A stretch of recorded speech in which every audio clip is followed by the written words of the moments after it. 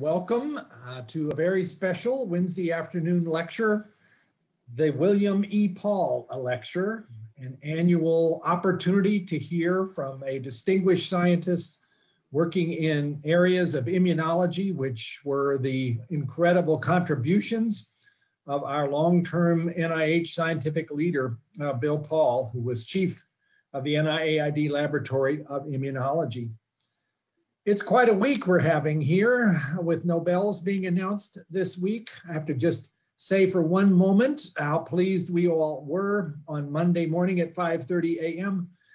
To learn that one of our own scientists, Harvey Alter, was amongst those chosen for the Nobel Prize in Medicine and Physiology for the work that he did on hepatitis C, along with two other colleagues. And we had a wonderful day with Harvey on Monday, of course, physically distanced appropriately, but holding a press conference and some social media activities and reminding ourselves of just what a wonderfully gentle, self-effacing guy who just wanted to do the right thing to help people avoid a terrible illness. And boy, did he ever do that. So congrats to Harvey. And then today, to find out, again, very early in the morning, that after some anticipation over the last 3 or 4 years, the Nobel Committee did decide it's time for CRISPR-Cas to be recognized, this revolutionary gene editing technology that has changed everything in molecular biology, and awarded that prize to 2 women, which makes this even more over-the-top wonderful. Jennifer Doudna and Emmanuelle Charpentier, both highly deserving of this recognition. So yeah, it's nice to have some really good, wonderful things happening in the midst of what is admittedly a tough year. Part of that tough year is that we are gathering virtually for this instead of what previously would have been a gathering in the Missouri Auditorium, but we're making the best of that. And one of the positives is that a lot more people maybe are able to link in and take advantage of the science that we're about to hear from our speaker. Before I get to introduce the speaker, though, I do want to say something about Bill Paul, because some of the newer arrivals at NIH may not know about this legendary character. He was a shining icon and an international giant in contemporary immunology. He had an enormous impact on science, as well as being a trainer of many distinguished leaders who have gone on to become really quite legendary themselves in the field, and many of whom are themselves now involved in trying to unravel the immunological mysteries of the COVID-19 pandemic. So I also am happy to say that amongst the folks that are joining us today remotely is Bill's widow, Marilyn, who I've gotten to know over the years. Marilyn, it's wonderful that you could join this little gathering. I must tell you, I enjoyed looking back at a couple of your memories of Bill while I was preparing to do this introduction. And I found a set of remarks that you put in the Frontiers in Immunology tribute to Bill, which was an entire special issue. You said, and I'm quoting here, "Every day that he went to work was a joyful day. Every evening that he worked at home was a joyful evening. At the end of the day, he told me he quit only when he realized he had to read something 3 times. He took that as a signal he was tired and should stop and have some ice cream." Well-deserved ice cream. I'm going to remember that the next time I realize I had to read something 3 times, because it does happen. So what a wonderful way for us to reflect on Bill. And those of us who knew him, he just radiated that joy in the experience of doing science and learning things about the immune system. And Marilyn, if you're able to unmute and just say a word to the assembled group here, that would be wonderful to hear your voice for a minute. Are you there? Thank you very much for this opportunity and for conducting this lecture, even though it has to be virtual. I'm sure Bill would approve of that decision. And now I have a little sentence that I would like to add. I hope it's not too embarrassing, but I have wonderful memories of the time we were living in New York, and Bill and I and Ruth and Victor would spend social time and science time together. Those were wonderful years. And then I have another memory that I'd like to share, and that's a memory of Michelle and my son Matthew playing basketball at a Gordon conference. And these 2 teenage boys were having a lot of fun while their parents were doing science. And this is a long time ago, way before iPhones and way before iPhones and cameras. So I don't have a photo to share, but I do have that lovely image etched in my own mind. So thank you for the opportunity for letting me share that. And thank you and congratulations to Michelle for honoring Bill this afternoon. Oh, Marilyn, thank you so much for that wonderful reflection. I didn't know about those connections. I'm glad you were able to share them with everybody. Well, I know we are now 550 people are watching and the number is still growing, but it's time for me to introduce the actual presenter, Michelle Nussenzweig of Rockefeller University. Maybe after what we've all been through this year, we could all use a big bowl of ice cream. And this will be our intellectual version of that, because Michelle, who as a graduate student was the one who was able to identify that dendritic cells actually present antigen, which was a pretty amazing thing to get started with. And now rising to the challenge of COVID-19, which is what he's going to talk with us about today, using a combination of biochemistry, molecular biology, and genetics. As a Howard Hughes Medical Institute investigator and Rockefeller professor, he's broadened his studies of the molecular aspects of innate and adaptive immune responses to include SARS-CoVID-2. And in particular, as a pioneer in the field of antibody-based therapies for HIV, he's turned his attention to what might be done in terms of human antibody therapeutics and responses to SARS-CoV-2, a topic that could hardly be more timely. Just this morning, the Lilly company released information that they feel that they have enough preliminary data about a monoclonal antibody directed against SARS-CoV-2 that they intend to go to FDA and ask for emergency use authorization of this. So this is starting to work, and want to hear from Michelle all of the ins and outs of how we take this kind of science and bring it forward to this global pandemic. So without further ado, let me ask you virtually to welcome our speaker for the William Paul Lecture, whose title is Human Antibody Responses to SARS-CoV-2. Dr. Nussenzweig. Okay, well, thank you, Francis. Thank you, Marilyn. It's really, it's such an honor to do this. As Marilyn mentioned, my parents and Bill and Marilyn were close at the time that they were all working at NYU with Baruch Ben-Ashraf, and I got to meet Bill at that time. And then eventually when I became a scientist, Bill was incredibly supportive in so many ways, and I got to interact with him at NIH, at the Howard Hughes, and at a whole bunch of meetings where Bill would occasionally take me to dinner with Marilyn. So it's really a great honor to do this for Bill. Now, what I'm going to talk about today, first, a little bit of immunology, which is relevant to understanding how people respond to the coronavirus. Something about how we came to work on the coronavirus, and then the corona experiments. This first slide just shows you that what I'm going to talk about today is not simply the work of one laboratory, but is the work of several different laboratories and supported entirely in very, very large part by the NIH. And I should say that that support comes from the very top, but many, many colleagues at NIH. And I want to give a special shout out to Jean Patterson and Kui Dang, who have been involved in designing and helping to execute some of the experiments, the animal experiments that I'm going to talk about at the end of the talk. All right, so with that, let's get started.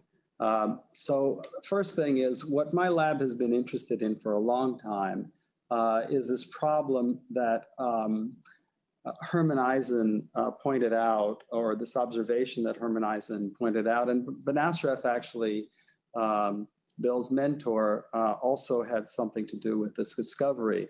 And that is that antibody affinity increases with time shortly after an immunization. And this is a logarithmic increase in the affinity of antibodies. We've learned a lot about how this happens. It's illustrated in part on this slide. So the immune system is composed of cells. Each cell has a unique receptor with a specificity.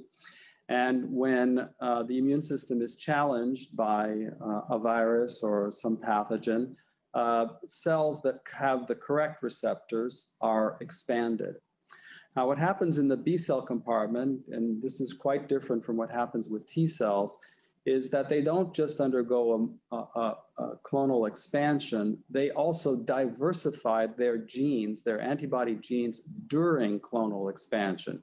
This is really a strange thing, and they do it by mutation, somatic mutation. So this enzyme AID that was discovered by Tosco Hanjo and his colleagues and Durandi in France at about the same time goes into the genome and makes small modifications, point mutations in antibody genes. And instead of a monomorphic clonal expansion, what you get is a whole diverse group of lymphocytes that differ from each other by these small mutations in the antibody gene. And then there is selection for cells that are producing high affinity antibodies. This is essentially how you get that affinity maturation discovered by Eisen. The way this happens is a cytosine deamination, which causes a mismatch in DNA, and that mismatch is then processed to create somatic mutations. It can do gene conversion, class switch recombination, and it is dangerous because it can cause chromosome translocation or mutations that are cancer producing. And in fact, most of the lymphomas in humans come as byproducts of this reaction. Now, the mutations are important, and they are, this is something that was argued about for a long time. Does it really matter that there are mutations in antibody genes? But in fact, they're critical. And that's shown here in these examples from HIV. These are 4 different HIV antibodies, and you can see that they're SPR traces. They have an affinity for the antigen. But if you take away the mutations, that goes away. And more importantly, these antibodies are neutralizing. And if you take away the mutations, all the neutralizing activity goes away. So this reaction happens in special structures that are in lymphoid organs called germinal centers. They have 2 zones, a dark zone and a light zone. And what my colleagues and I have done over the last several years is develop a model to try to explain how the selection process works in these germinal centers. So what we found, and this is the work of many labs, but we have contributed very significantly to this, is that the dark zone, that first compartment, is where the lymphocytes are undergoing the clonal expansion, where they're dividing, but it's also where they're mutating. This structure is a dynamic structure. Cells move from one zone to the other, and it's an orchestrated set of movements. Once they finish dividing, they migrate up to the light zone. And the light zone, where that pink stuff was in the previous slide, is where the cells with new receptors that have been mutated test their receptors on the antigen. So they test whether or not they can still bind or whether the binding is better. And in fact, they compete for binding to the antigen. Cells that get the most antigen can present that to T follicular helper cells that live in that light zone. And then only the cells that have the best receptors are selected by the T cells on the basis of how much antigen they've picked up. And they go back down, and they divide again, and they mutate again, and they come up again, and they go back down again. And they repeat this cycle, and you can imagine how that would rapidly lead to the selection of cells that have high affinity receptors. Now, there are two products of this reaction, and the two products of the reaction are memory B cells and plasma cells. And they're really very different cell types. The plasma cell is producing the antibodies that we're finding in our plasma, the antibodies that are being used in the coronavirus infection. And the memory cells is a reservoir, something to come back to. Now, people have studied plasma cells quite a bit, and it's clear that they are selected from this environment, from the germinal center environment, based on their affinity. So high affinity B cells get transformed into plasma cells that produce high affinity antibodies. A lot less is known about the memory cell, and it's been studied primarily by capturing it using antigens. So that requires that that cell have a certain affinity in order to be seen. And what I'm going to talk about in the next 2 or 3 slides is work of Charlotte Viant, who's a postdoctoral fellow in the lab, who decided to do this by lineage tracing, to find out more about memory cells, not by their ability to bind antigen, but just by lineage tracing. And she did this by labeling cells that are entering the germinal center, labeling them permanently, so that once they are labeled, they stay labeled, and the products are labeled. And she did this with a tamoxifen-inducible CRE. All right, so the question was, what is the affinity of the memory B cells if we take all comers and compare them to cells in germinal centers? So the way this experiment is done is there's an immunization with an HIV antigen. 5 days later, a tamoxifen injection. So that labels the cells that are entering germinal centers around day 5, 2 or 3 days more. And now look in that germinal center or in memory cells 42 days later for antigen binding. And what you can see here is that it's easy to find cells that bind to the antigen in the germinal center. That's expected. But in the memory compartment, there are very, very few cells that have sufficient affinity to be seen by the antigen. And that's true in multiple experiments shown on the right. Now, this is true throughout the immune response. So you can see here, if we label from day 9, if we label from day 15, if we label from day 21, it's always the same. There are cells in the germinal center that have high affinity, but they're rare in the memory compartment. All right, so does that mean that memory cells don't have any affinity for the antigen? No, that's not the case. And so what we did to try to understand this was to clone the antibodies from cells labeled in this way: contemporaneous germinal center and memory B cells, cells that are born at the same time. And what we did was to look first at the ability of the antibodies, the FABs that were produced, monovalent antibodies, essentially monovalent reagents, to bind to the antigen on a chip. And what you can see here is this is what the flow cytometry looks like. There are plenty of cells that have affinity in the germinal center, but hard to detect, only 1 in this case out of 41, that have a demonstrable monovalent affinity for the antigen. All right, but the antigen in germinal centers is not monovalent. It's on those follicular dendritic cells, that pink stuff that I showed in an earlier slide. And those are probably polymers and immune complexes. So let's try with a polyvalent situation. And in order to do that, we put the Fabs on the chip. So it's a polymer of Fabs, and then come with a trimeric antigen. And now what you can see is that the memory cells have detectable affinity for the antigen.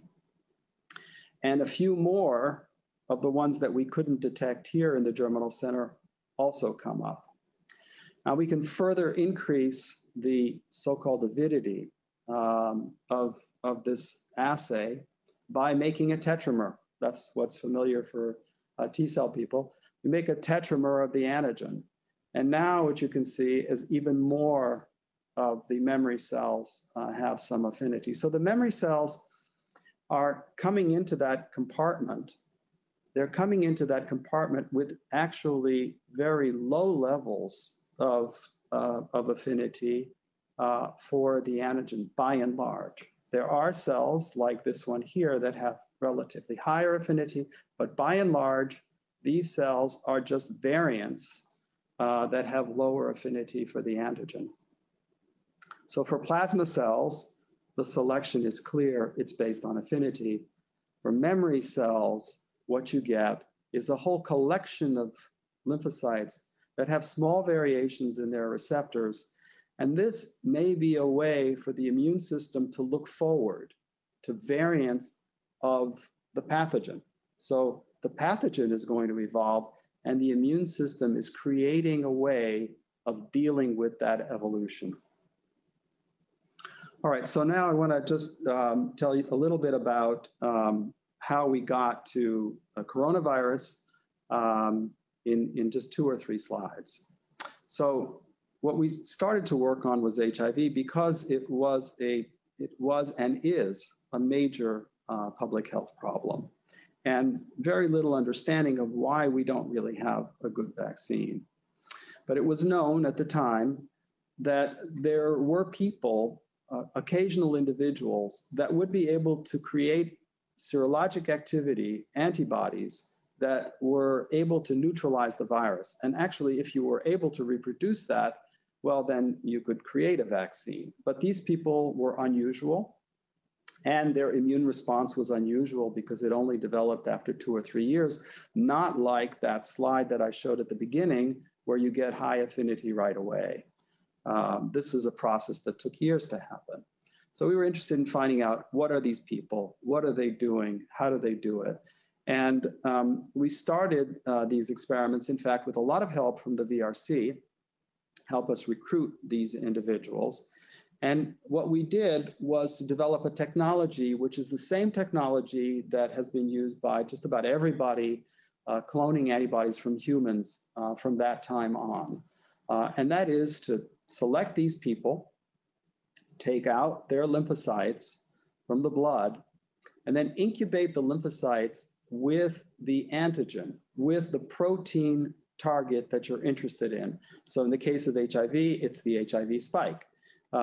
In the case of the Zika virus, it's the Zika virus spike. In the case of malaria, it's malaria antigens, and so on and so on.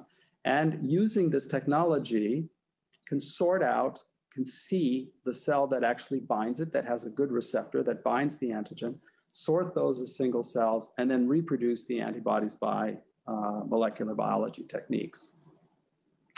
In HIV, this has led to the finding of many very potent antibodies by our group and by others that adapted these techniques, including the VRC that even improved on these techniques. And these antibodies have now been advanced into the clinic for therapies and for prevention.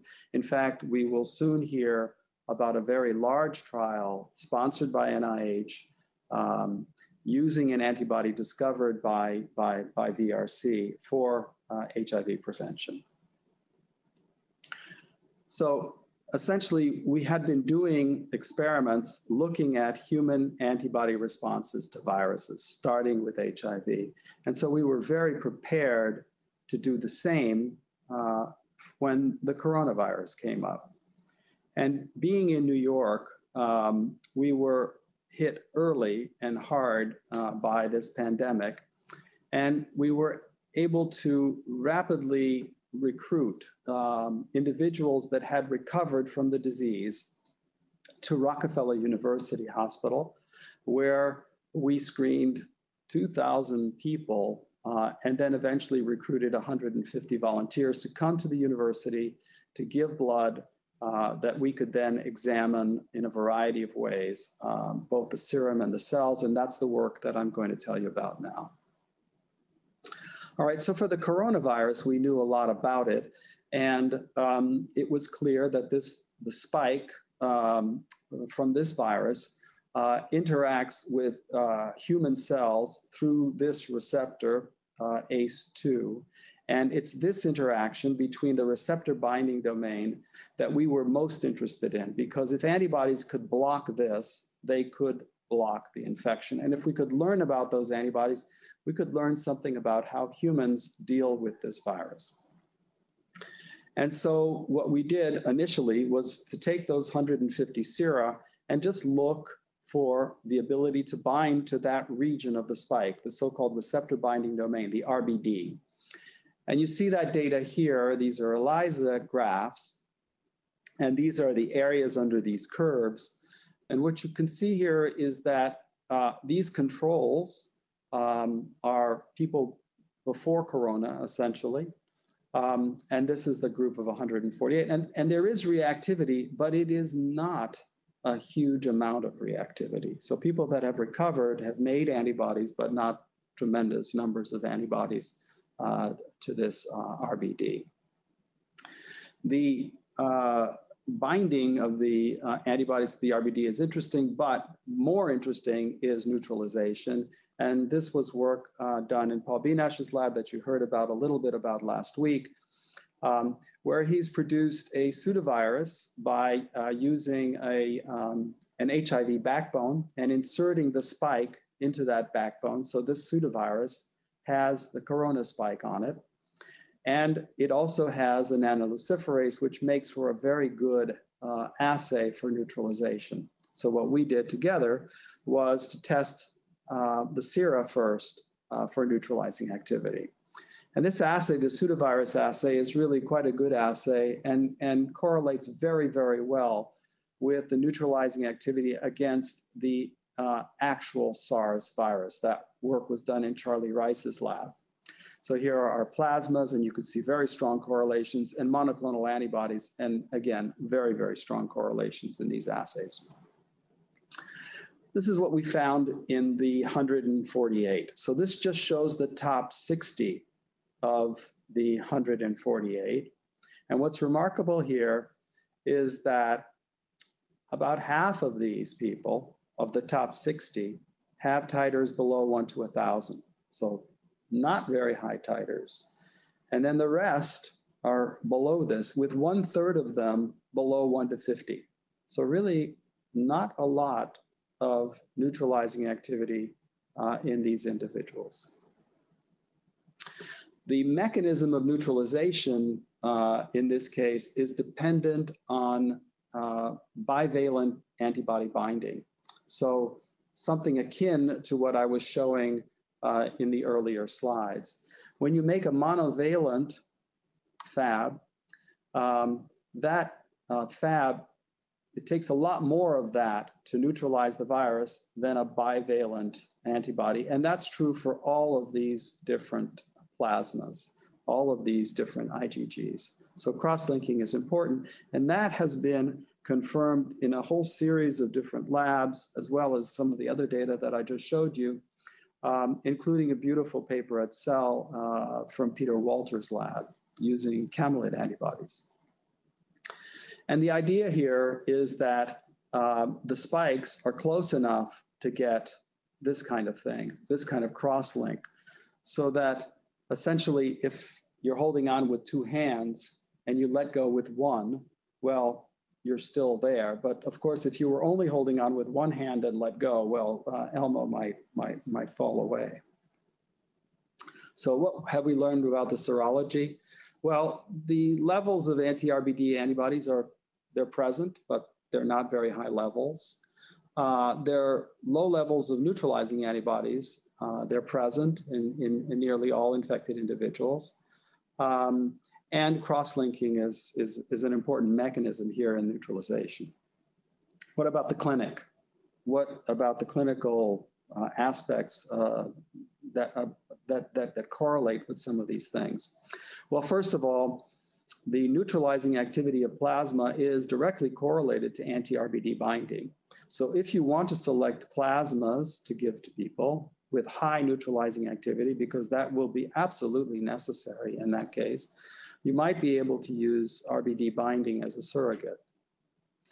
People that are hospitalized generally had better titers than outpatients, and men had better titers than women.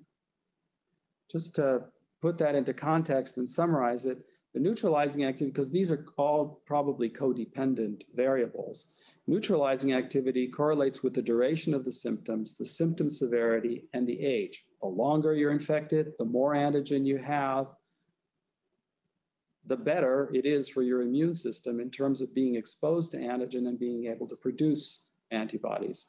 Men that are sicker than women fit right into that. And of course, hospitalized individuals as well.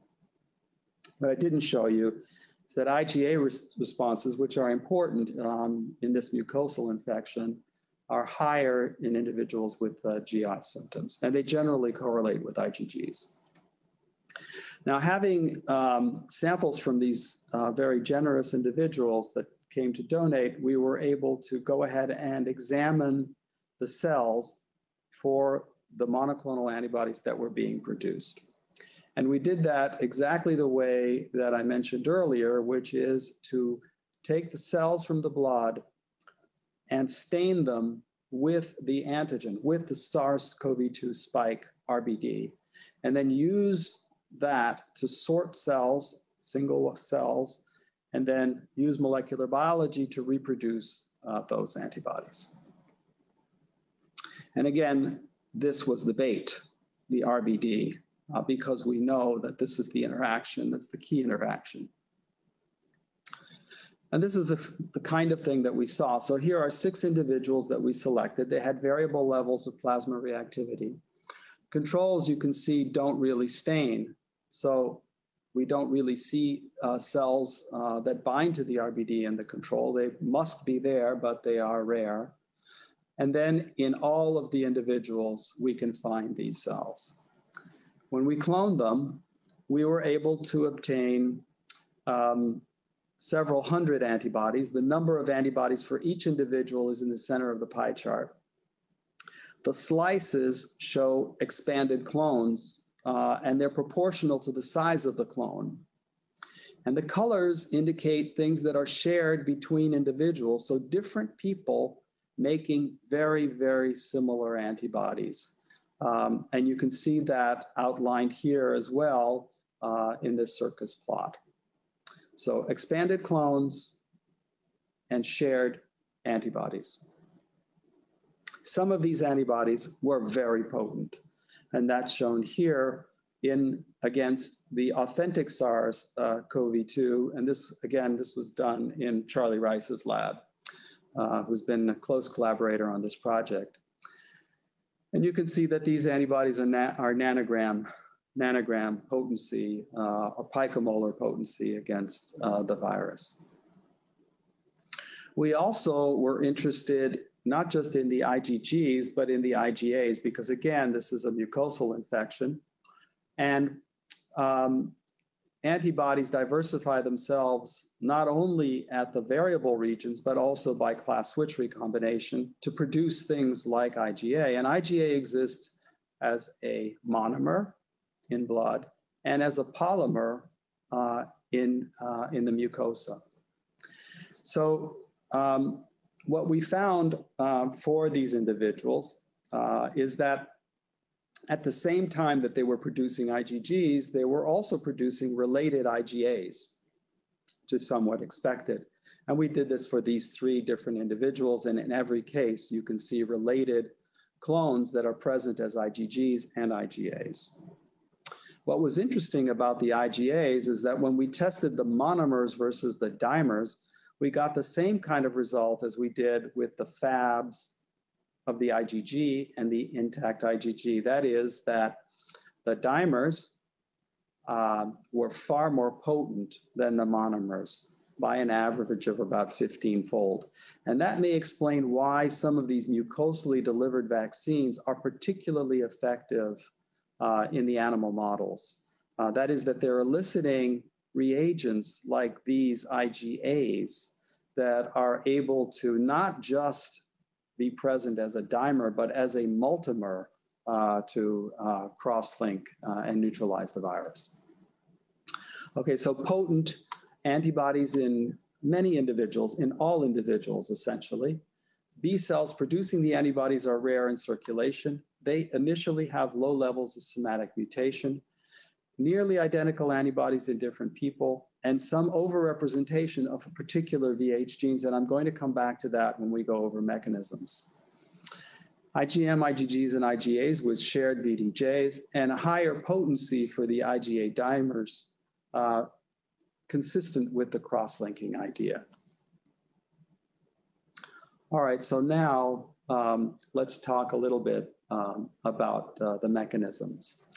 The ACE, the receptor, binds to the RBD when the RBD is in the up configuration. This thing here is a trimer. It has 3 RBDs, and they can flop up or down, but it's only when they're up that they're accessible to the ACE.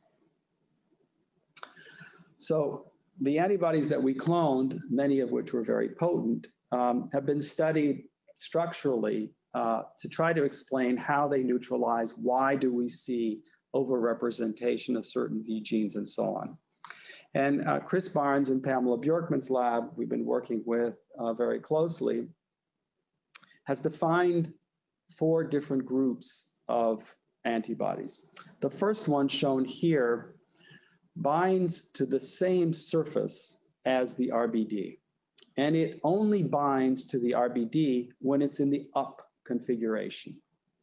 Okay, so this class only binds up RBDs, very similar to ACE2, and the V genes that are in this group are overrepresented, in part because the structures that interact with this surface, the CDRH1, CDRH2 here, are encoded in the genome.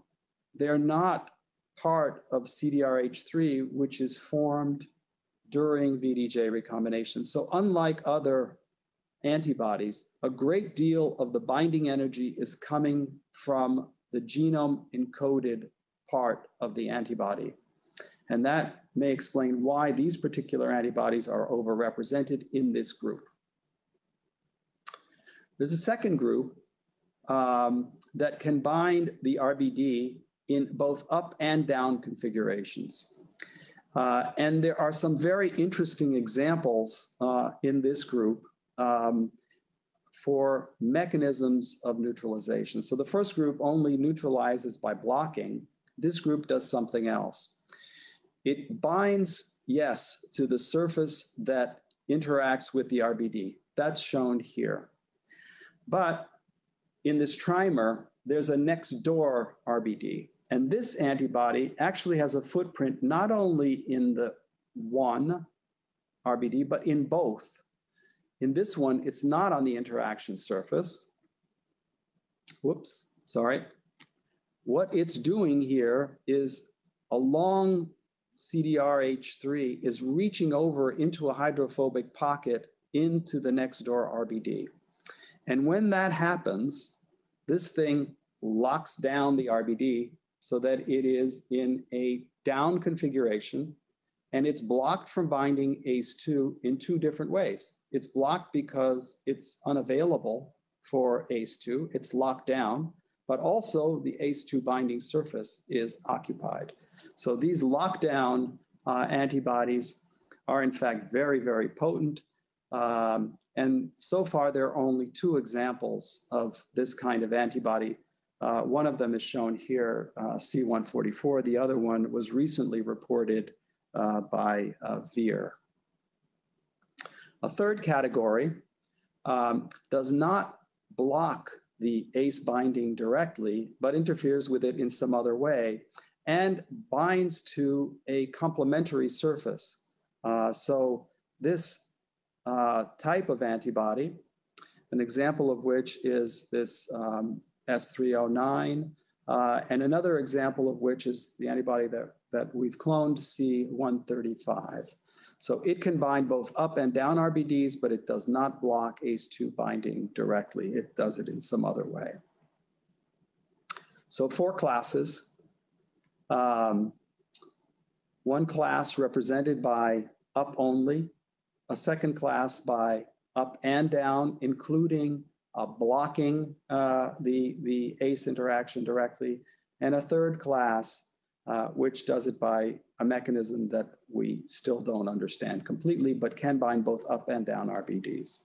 So these should be complementary if you combine something like this, for example, with something like that, which is exactly what we've done in some of the experiments I'm going to show you next. So high resolution structures of multiple different human anti-RBD antibodies. Group 1 binding to the open configuration, it's overrepresented VH353, in part because the binding is mediated in a very significant manner by CDRH1 and 2. Group 2 can bind to both open and closed, and some of these enhance their parent affinity by using 2 hands artificially, essentially. One hand on one RBD and another hand on the other. And group 3, which are just outside of the interaction ridge. Now, if these antibodies are in fact complementary, they might prevent the emergence of antibody escape mutations, something that's a really big problem in HIV and may become a problem in the coronavirus. And this is some experiments that are done in Paul Benash's lab, essentially creating a virus, an RSV virus, that is a replicating virus, replication competent virus with the SARS spike, and then passaging it in the presence of antibody. Okay, so if you do that in the presence of a single antibody, this 135 antibody, what you can see here is that in the control situation, all of the antibodies that we're testing, all 3 of them, the virus is sensitive. But now if you passage it with 135, it becomes 135 very resistant, but not to the other antibodies in this mix, the complementary antibodies. And if you do this with the 2 antibodies, in fact, you do not see the emergence of resistance. So you can try pretty hard to passage the virus in the presence of the combination of antibodies, but you just do not see emergence of resistance. This is true not just in this system, but it's also true for authentic SARS virus, which has a much more difficult time making mutations. So RSV, this one that was used, has an easy time making mutations. SARS does not, but SARS mutations do arise, and they do arise in the presence of, resistance arises in the presence of antibody in vitro. So human RBD antibodies can select for resistant variants in vitro. The resistance mutations bind directly to the antibody target sites, and we know this from the structures. And combinations can prevent the emergence of this resistance. All right, so now what happens to these antibodies? How do these antibodies behave in terms of prevention of infection or therapy?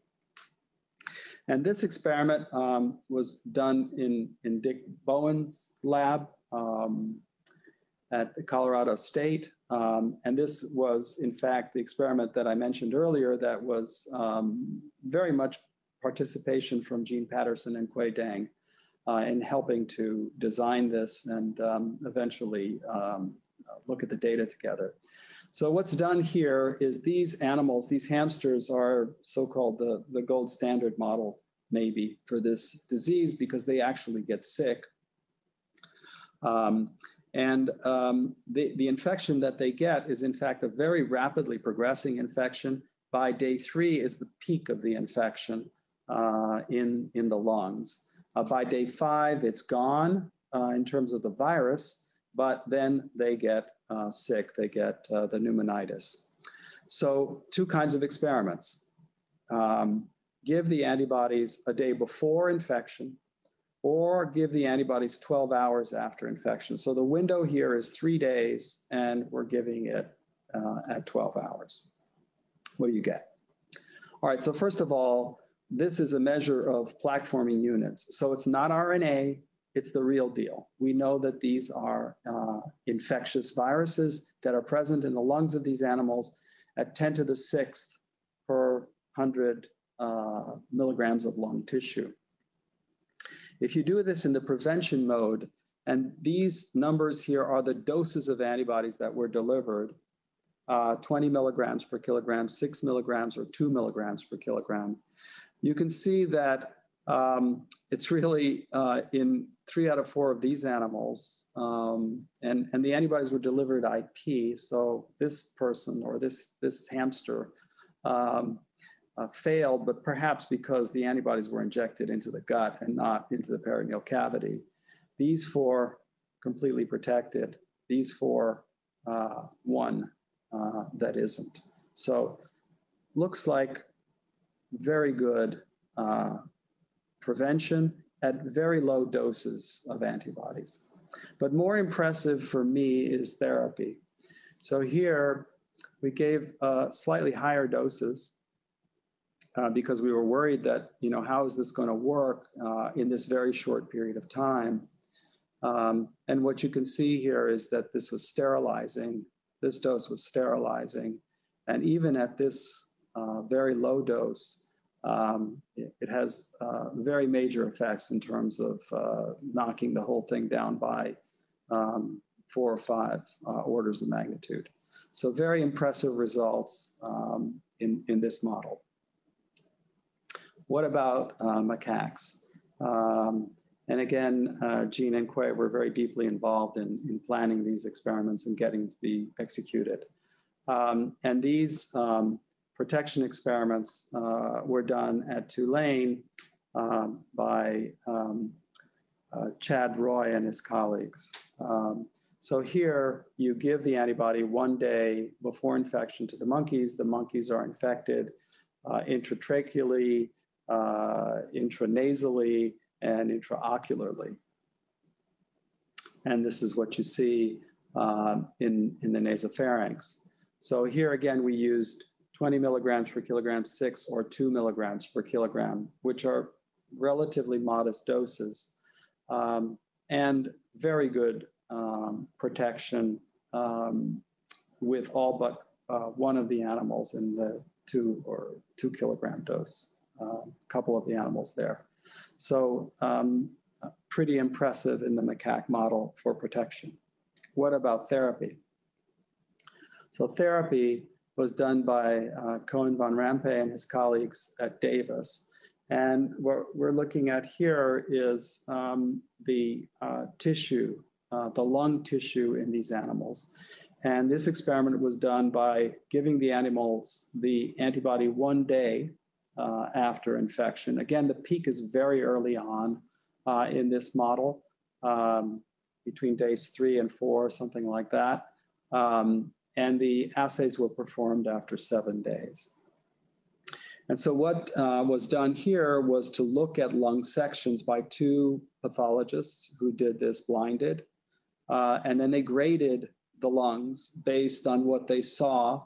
So grade 0, the alveoli look normal, and then varying degrees of thickening that indicate pneumonitis. And this is what they found, which is that there was a very significant difference between the animals that were treated and the animals that were untreated.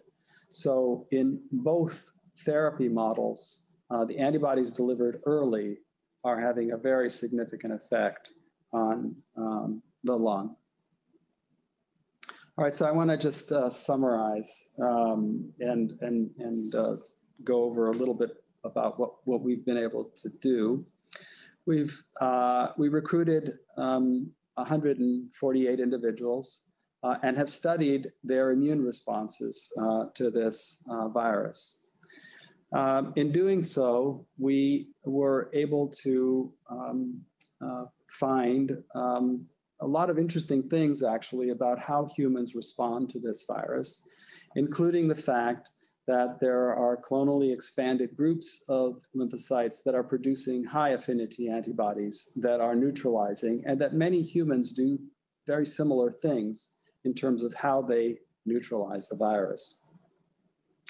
We've been able to use these antibodies to define different classes of neutralizers and complementary sites on the virus that are targeted by these antibodies. And we've also been able to show that these things could have a role in this pandemic, both for protection in people that, for example, don't respond to vaccines, people like me that are old enough to have a problem with vaccine responses, and also in therapy for people who have not received the vaccine or who have received the vaccine and still get infected. Antibodies are being developed by a whole group, a series of different companies with a lot of help from Operation Warp Speed and the NIH. And this is just a list. And the two that are furthest along on this list are Regeneron and Lilly. They may not have the best antibodies, but others will come along. And I'm very optimistic that these reagents will be available in the near future for help with both prevention and therapy. With that, I just want to say again that this that what I've talked about is an effort by many labs.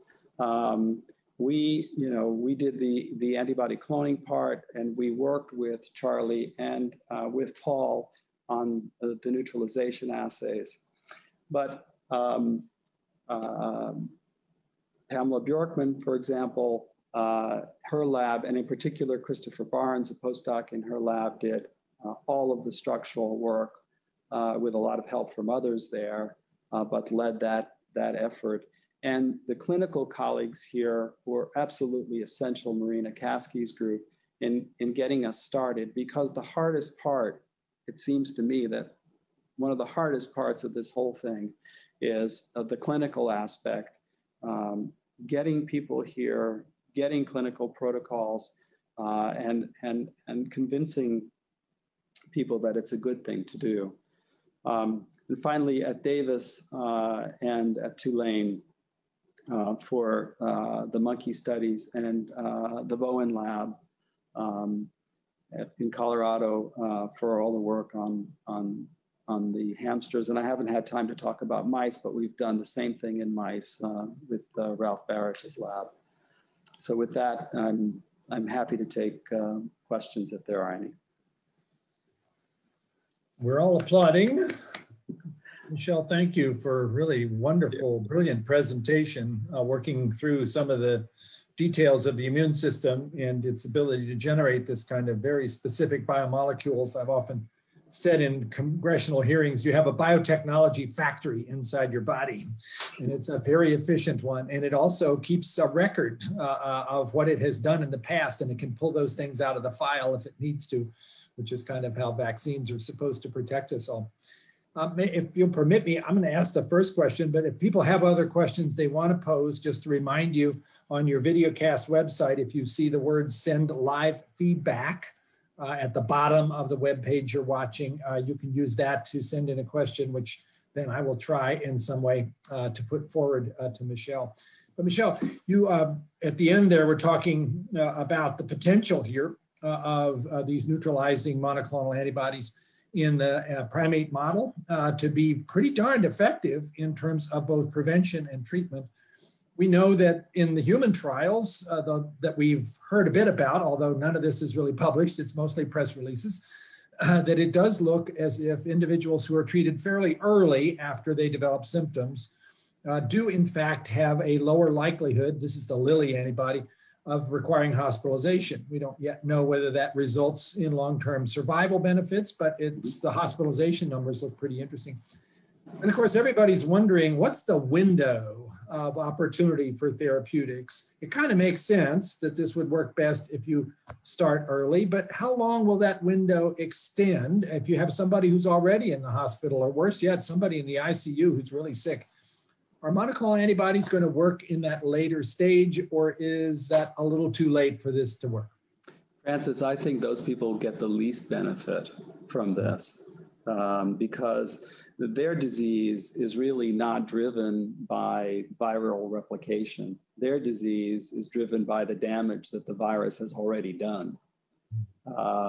So they are going to get the least benefit. That's not to say that there may not be some benefit from that, but it's going to be the least. The people that are going to benefit most from this are, for example, the contacts, right?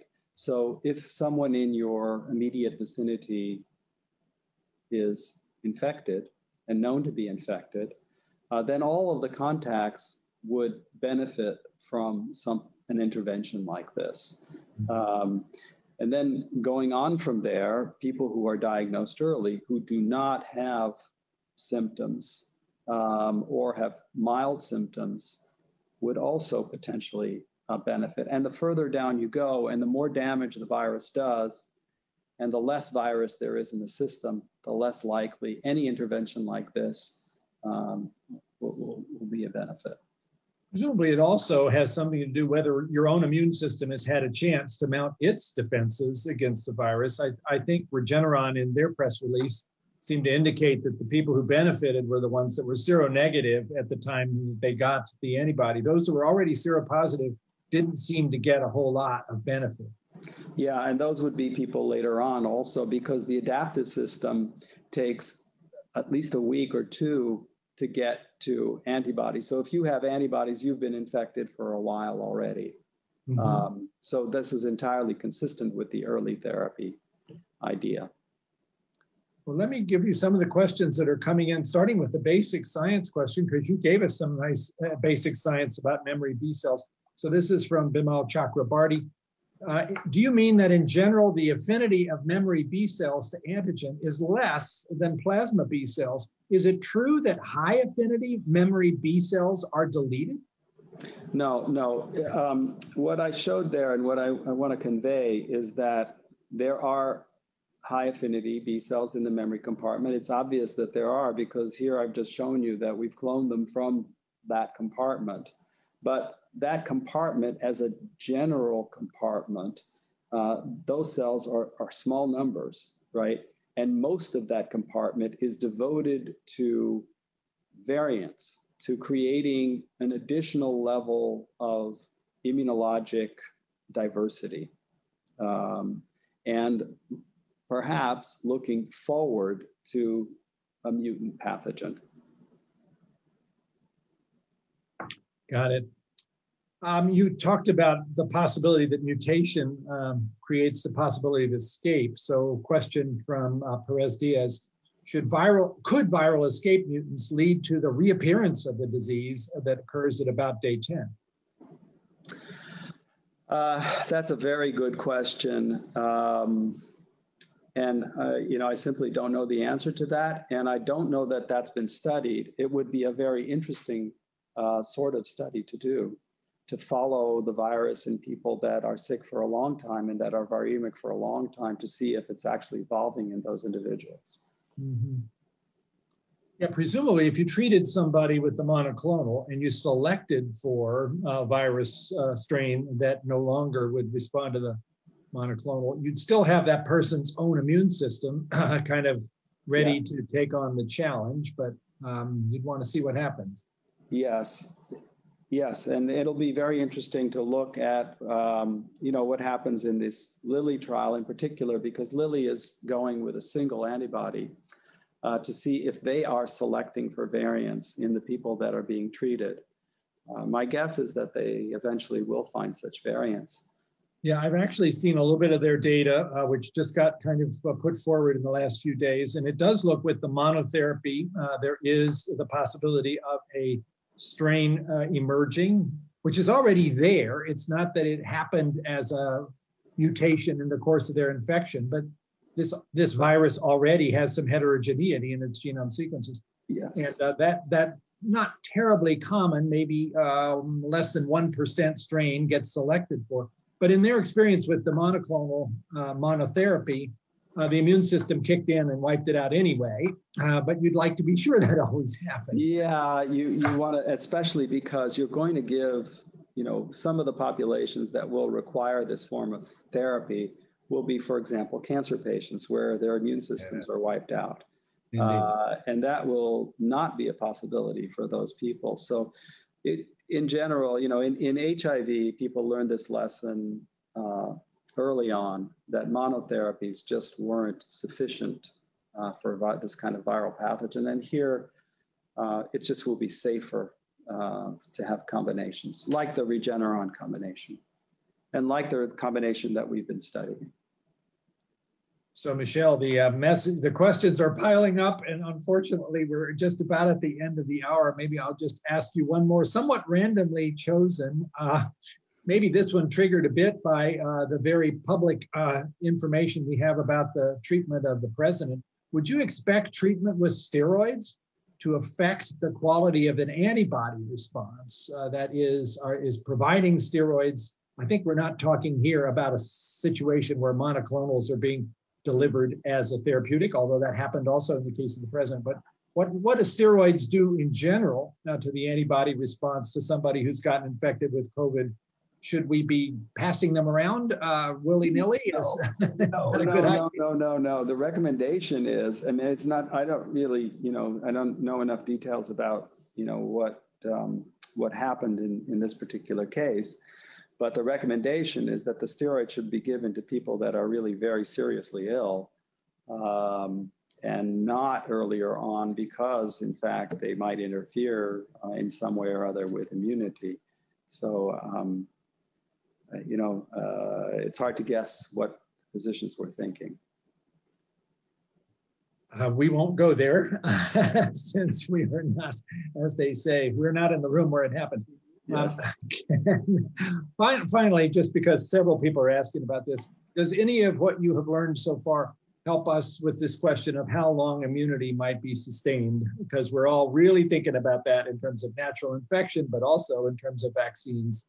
Is this going to be a virus that is going to keep vexing us every once in a while, maybe more often than we'd like, because immunity is not lasting as long as we wish it would?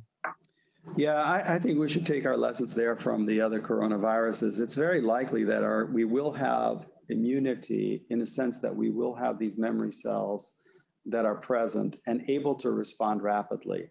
What that means is our serum levels of antibodies may be too low to protect us in some cases, and others may protect. But even if the serum levels are low and you get infected with this coronavirus, it may be that your immune system can respond rapidly enough that your infection will not be a serious infection. So if you've been through it once, the chances are that you'll do fine the second time as well. That's pretty much what happens with the other coronaviruses. Right. And I guess we had that case of a gentleman from Hong Kong who did get infected a second time with what's clearly a different virus, because it was genomic, very different, and had no symptoms at all. Now that's N=1. We all know how dangerous that is. Michelle, it's been a wonderful lecture and a wonderful way to honor Bill Paul. And the presentation you gave and the discussion we just had was just what I was hoping for here, bringing together immunology and our current COVID crisis and trying to figure out how we could bring those scientific tools to the forefront to get us through this. And we are going to get through this, even though we're not quite there yet. Yes, it's a great honor, and I'm delighted to be able to do, very honored to be able to do this.